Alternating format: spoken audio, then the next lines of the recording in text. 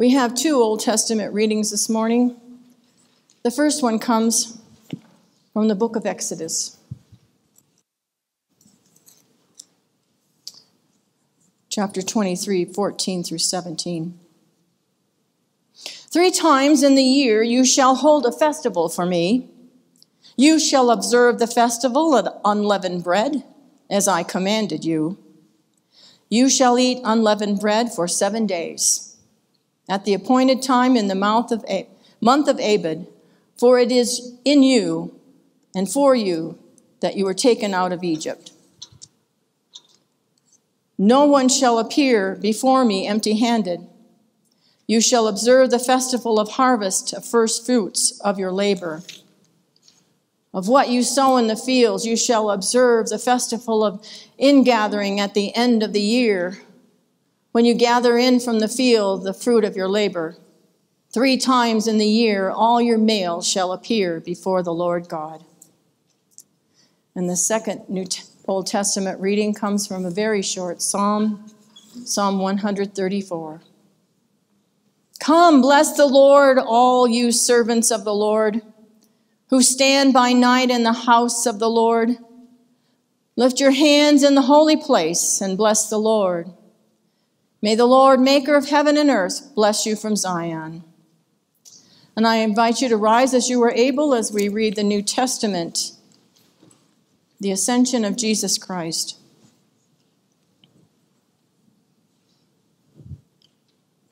Then he said to them, these are my words that I have spoken to you while I'm still with you, that everything written about me in the law of Moses, the prophets, and the Psalms must be fulfilled. Then he opened their minds to understand the scriptures. And he said to them, thus it is written, what the Messiah is, to suffer and to rise from the dead on the 3rd day, and that repentance and forgiveness of sins is to be proclaimed in his name to all nations, beginning from Jerusalem.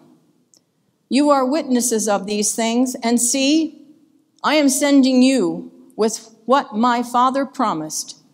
So stay here in the city until you have been clothed with power from on high. Then he led them out as far as Bethany, and lifting up his hands, he blessed them. While he was blessing them, he withdrew from them and was carried up into heaven.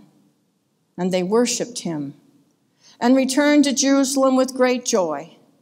And they were continually in the temple, blessing God. So ends the reading of the Holy Scripture. Thanks be to God. You may be seated.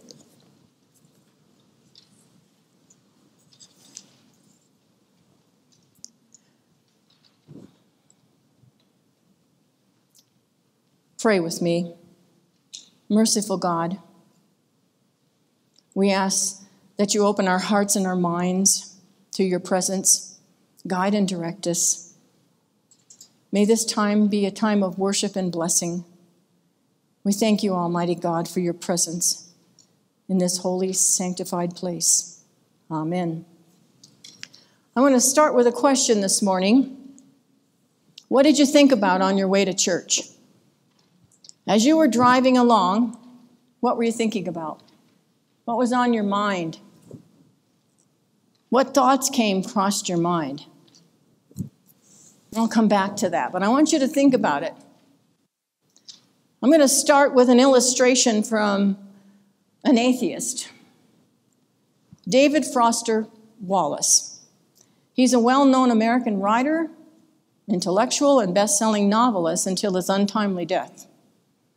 He gave a commencement address in which he said this to a graduating class. And this is from the Wall Street Journal, September 2008. He says, because here's something else that is true. In the day-to-day trenches of adult life, there is actually no such thing as atheism. Everybody worships. The only choice we get is what to worship. And pretty much anything you worship will eat you alive. If you worship money and things, if they are where you tap your real meaning in life, then you will never, ever have enough. Worship your body and beauty and sexual allure, you will always end up feeling not quite enough. And as time and age start showing on you, you will die a million deaths before they finally plant you.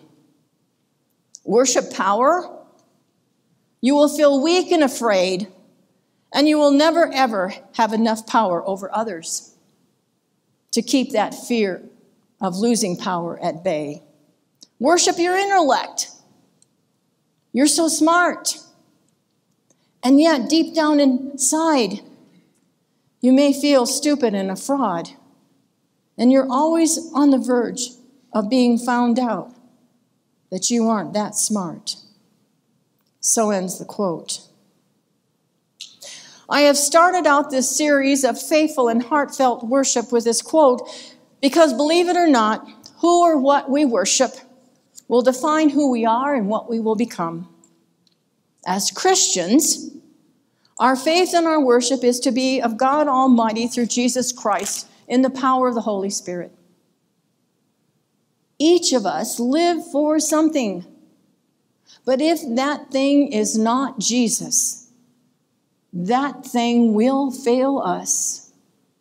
We will be enslaved in some way or another to a life that will lead us to an empty place without hope.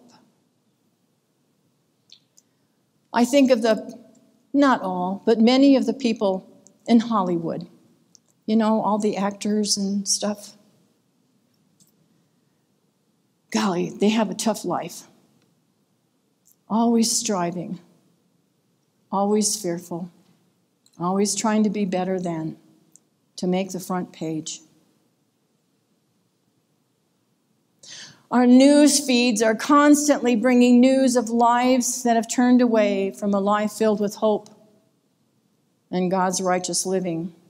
So much pain and suffering. The latest are mass shootings and war. Horrible events. Yet if we come to God Almighty and worship God with our whole being, we will in turn be blessed. And we need to know what the scriptures tell us about our worship of God and what and how we need to worship. Now, I began by asking you a question this morning. What was on your mind as you came to church?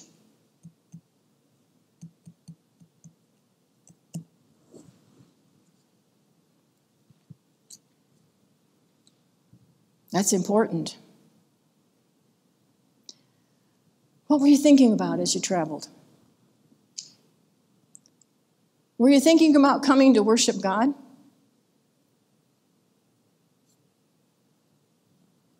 I would venture to say from my own personal experience that I was not thinking about God when I was coming to worship. I was not thinking about giving thanks to God. I was not thinking about anything that has to do with God until I caught myself. What I was thinking about was these communion trays, the order of worship. Will anybody even show up? And will they think anything of the service? Yeah. But I ask you this question, and I think it's very important. Have you ever done anything in life that didn't take some preparation, especially if it's important? What have you done in life that was important to you that you didn't take some time to prepare for it?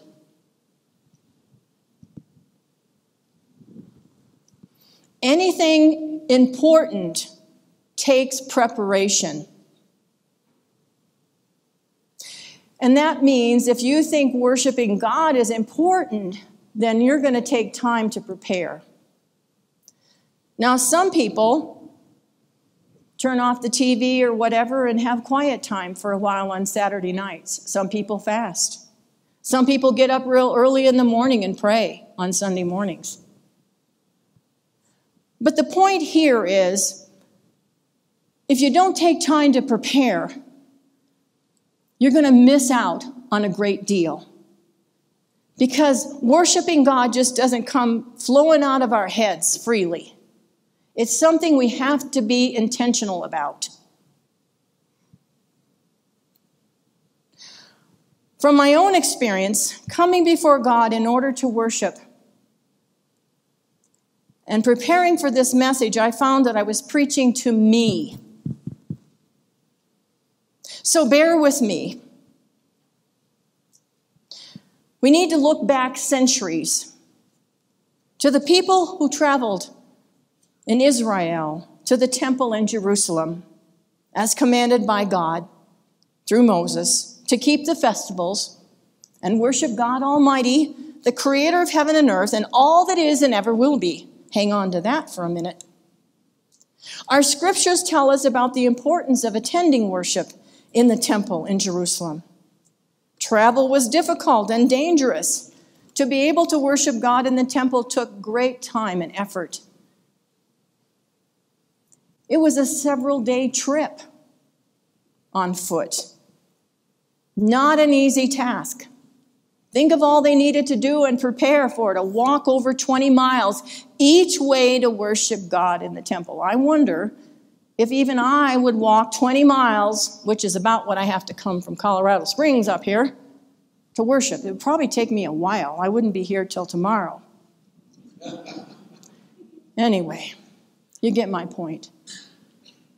The Hebrew people made a journey to the temple to celebrate the 3 main festivals each year.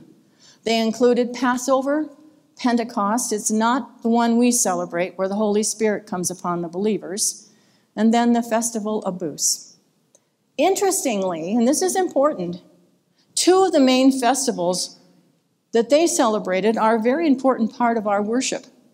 Passover, where our communion service as a sacrament comes from, and Christ's death and resurrection came from the Jewish Passover.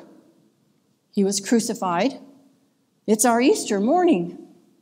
Another connection to the Jewish Passover is the Hebrew people were freed from slavery in Egypt. With Jesus' death and resurrection at the Passion, Christians are freed from our sins and given new life. Passover for us is the coming of the Holy Spirit to work within the souls of Christians, building the kingdom of God.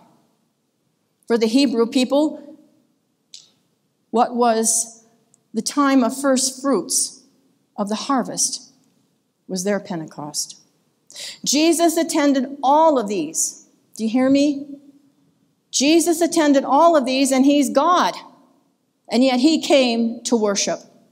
He walked many miles to enter the courts of the temple to worship. Now they traveled in groups for safety, and they sang and they prayed the Psalms. These trips of singing and praying were known from the Psalms of Ascent, where they go up to the temple. There are 15 of them, Psalm 120 to 134. These psalms were sung as they traveled, much like we have road trip recordings in our cell phones that we plug into our radios. I can't do it, but a lot of people do. And they plug it into their radios, and they've got all this music they want to listen to when they're traveling. Well, the Hebrew people sang psalms and prayed as they traveled. It developed into a practice by which they prepared their hearts and their minds for worship when they arrived at the temple.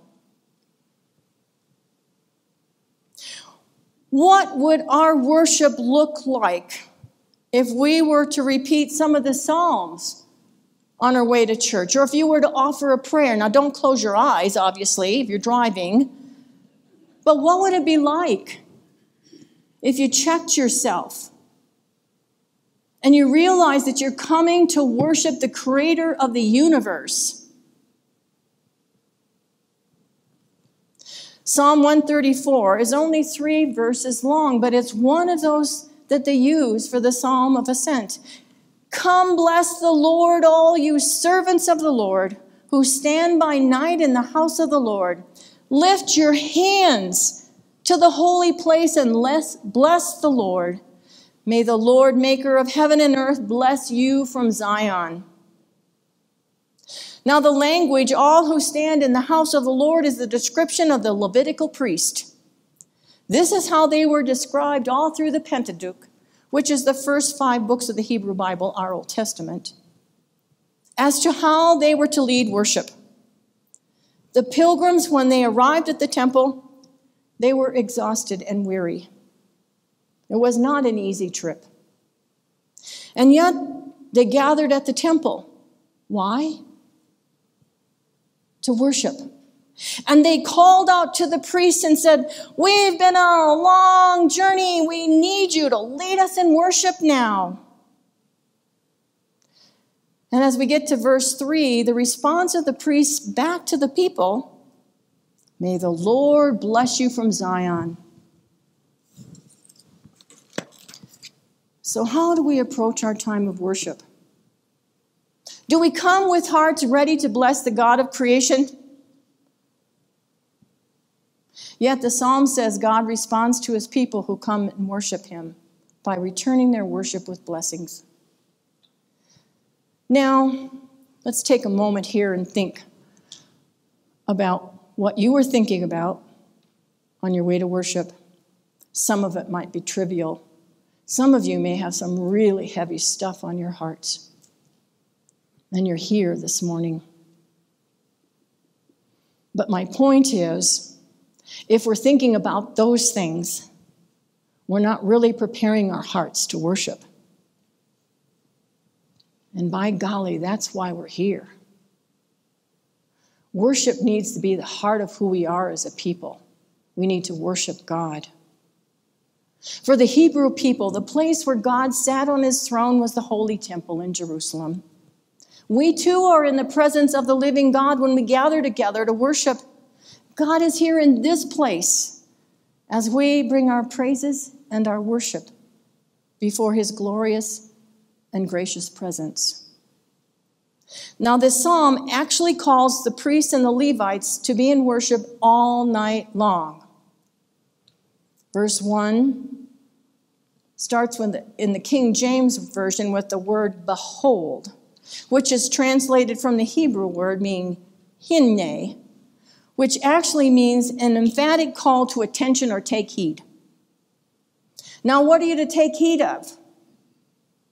To be ready to worship God. The Hebrew people had taken long journeys to Jerusalem just to worship.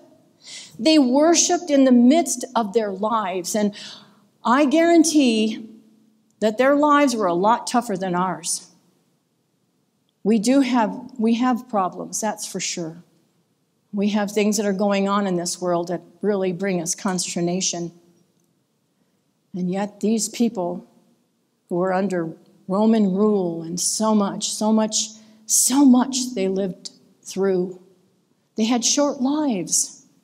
And yet, the importance and power of their times were so important that even Jesus Christ himself, God himself, went to worship in the temple to model the importance of worship for all of us. I wonder if when we enter the sanctuary, we are thinking about bringing our blessings and honor to God. Now you say, how can I bless God? God's got everything, right? Can you think of anything? Think of anything that its original source doesn't come from God. I'm saying original source. Can you think of one thing? No siree. That's why we need to bless God. Because everything comes from God. The psalm says what the people were to do, to come and let us bless the Lord our God. To be in worship, to bless God, means that we are here to revere God, to adore God, to praise God, and to thank God Almighty. Our worship acknowledges God for who God is and for what God has done. But we are not just to acknowledge what God has done and who God is. But we need to go one step further by voicing this from the very depths of our souls, giving our thanks and praise, our respect to the God who created the universe, heaven and earth, and all that we know and everything that we don't know, which is a ton. As Christians, we're to voice our praise for the gift God has given us in Jesus Christ, who covered all of our sins and brought each of us for a price.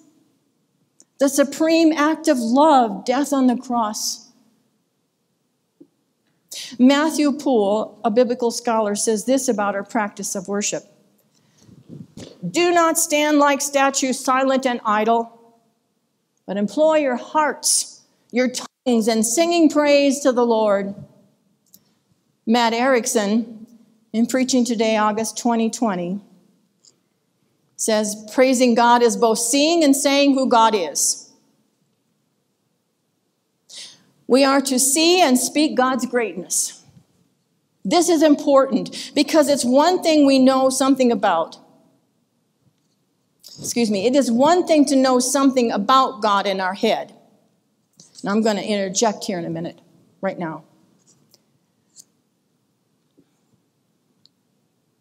All of us know about Napoleon Bonaparte, right? Never heard of Napoleon Bonaparte? Okay. Do we know Napoleon Bonaparte? No, we don't know him. We know reading a book, but we don't know him. The point of worship is to come and know God. It is quite another thing to say out loud, God has been merciful to me and I can count the ways he has been gracious to me. Until we give voice to it and praise, it has not reached its fullness. When we come with others and we open our mouths and say, God is good and I've experienced it, it is a powerful moment. When we gather with others and raise our voice in song and we praise him, there's something very powerful that happens. This is a significant part of our spiritual journey with God, to see who God is and to say who God is. Behold, now is the time to see who God is and to say who God is, so that all might hear and know. End of quote. There is another important element of this psalm. The pilgrims, those who traveled to Jerusalem, to the temple, made lifting their hands in worship part of their worshiping God along with the priests. The command was to lift their hands in worship. Now, we Methodists have become very reserved in our worship. It's rare to see lifted hands. And yet, with this technology today, we got words on the screen. We no longer have to hold our hymnals and let our hands just hang at our sides. Well, ain't it true? Right. An expression of heartfelt worship comes when we lift our hands, putting palms up. Have you ever wondered what it would be like to be in worship if we raised our hands? What would happen if we lifted our hands, palms upward, when we sang or said the creed or we prayed? Now, if you're just a little bit leery about this, we usually put our heads down and close our eyes when we pray. Nobody on earth's going to know you got your hands up. So you can try it and see what happens. When we raise our hands in worship, we are acknowledging who God is. We're saying God is worthy of our praise and honor. Lifting our hands is an expression of praise. It's also an expression of saying, I need you, God. So when we raise our hands, we are rendering ourselves to God in his mercy. Now here's another part that's important. When we lift our palms, we show that we are open to God's will. Open to God's will. That means we're not in charge of our lives, that we seek God's will for our lives all the time. Granted, lifting our hands can be a scary thing if we're not sure we want to surrender our whole lives to God and God's will, no matter what it might be. Yet nothing is more fulfilling in all of life than rendering our lives to God. Because, folks, we don't live here forever. We're here for one purpose, is to know and love God and to serve and love our neighbors in spite of whatever's going on. Raising our hands in worship is not new. A couple thousand years back, we just read about the call to raise hands in worship comes from the voices of the people who ascended to the temple in Jerusalem after their long journey. They raised their hands in worship. The pilgrims would call out to the priests and the Levites who served in the temple day and night, called out to them saying, "Come, lead us in worship. Come, bless the Lord. All you saints of the Lord who ministered by night in the house of the Lord, lift your hands in the holy place and bless the Lord." It is no longer just in the temple where God dwells. The temple's not been rebuilt. God dwells in his people. When we gather as God's people, we are new spiritual houses of the Lord. We are God's temple of the Holy Spirit.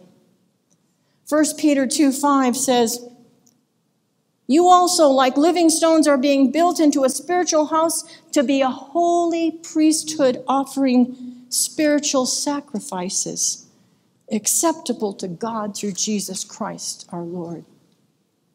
Friends, God's putting together living stones, a spiritual house of praise and blessings and worship as we gather. Even those that see us online, God is with you. We are a temple where heartfelt worship and praise flows with our hands lifted up to the Lord God Almighty. God is blessing all who draw near to him. Now, I want to say a bit about this. This does not mean that everything that we want we're going to get. If you want that pink Cadillac or that ranch in Montana or whatever it might be, that's not what it means.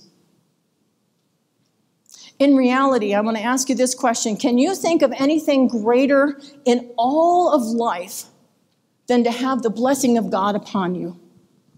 Is there anything greater? There can't be, because there's nothing greater than God.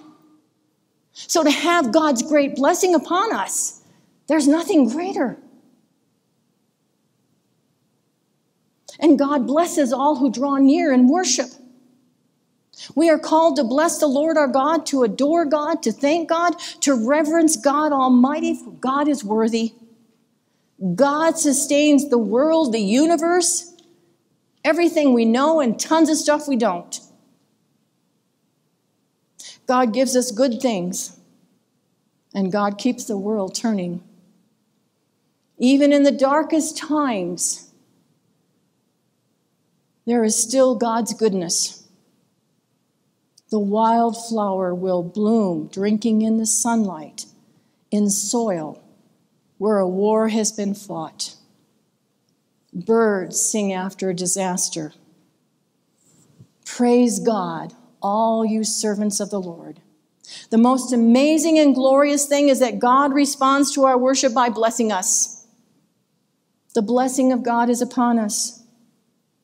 Eugene Peterson, who translated in modern language the Bible, says, Psalm 134, verse 3, describes what God does to us and among us. He enters into covenant with us. He pours out his life for us. He shares the goodness of his Spirit and the vitality of his creation, the joy of his redemption. He empties himself among us, and we get what he is as he blesses us. End of quote. The very act of praising God is a blessing in itself. God promises to add his blessing to us. Our whole lives are meant to be an act of worship. Every thought, every word, every action as a Christian means we are called to live a life that brings praise and honor to God. Now that's a tough one, isn't it? It's like the Beatitudes, they're tough. But guess what? We have the Holy Spirit that comes upon us and gives us what we need, corrects us, guides us, and sustains us as we seek to honor God with our lives. Could you imagine what our world would be like if we all sought to honor God with our lives? What a world. We would have heaven on earth, wouldn't we? Thy kingdom come, thy will be done on earth as it is in heaven. Judson Cronwell in Leadership magazine states, worship helps us define who we are and why God has placed us here on this earth. When we bow in God's presence with worship, only then are we made complete. End of worship. Our doxology that we sing every Sunday states it all. When we sing these words of praise and worship, we acknowledge that we are being blessed by God. Even when we think things can't get any worse, and we feel that our life can't get any better, we can sing. We can sing the praises of God. We don't praise God because of the bad things that are happening. We praise God in those circumstances. There's a big difference. We are never to give thanks for the evil and the bad that's coming. But what we pray for is to God to carry us through and guide us and bring good where there is evil.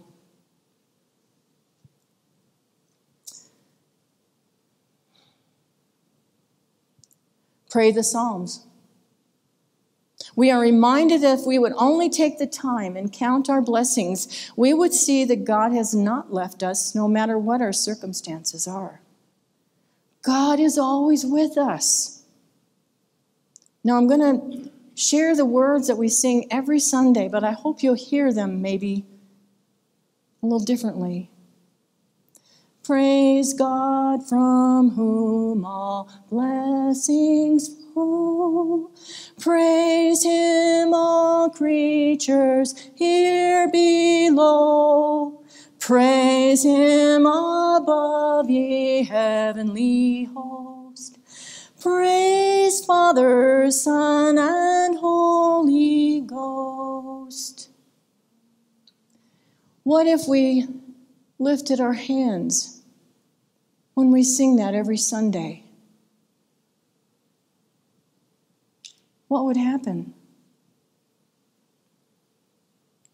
You know, I bet you can't guess how old the words to that doxology are. I bet you can't guess. It's older than John Wesley. Try 1674. That's a way back. And it was written by an Englishman named Thomas Ken. And he wrote that when we didn't even have hymns yet. He wrote it to be spoken as part of the worship services. And he used Ephesians chapter 1, verse 3. Blessed be the God and the Father of our Lord Jesus Christ, who has blessed us with spiritual blessings in heavenly places in Christ. So, church, we need to worship God Almighty in Jesus Christ. We need to gather for worship. We need to see and say who God is. We need to lift our hands in praise and be open to the blessing God has and will bestow upon us as we gather here. Let us pray. Almighty and most gracious and loving God, we pray that you put upon our hearts a desire to worship you in ways that we have never done before, that we may draw closer to you, and that we may love you and serve you all the days of our lives. We thank you for always being present with us. We thank you for blessing us even when we turn away. We are so thankful for you, Lord God Almighty. Amen.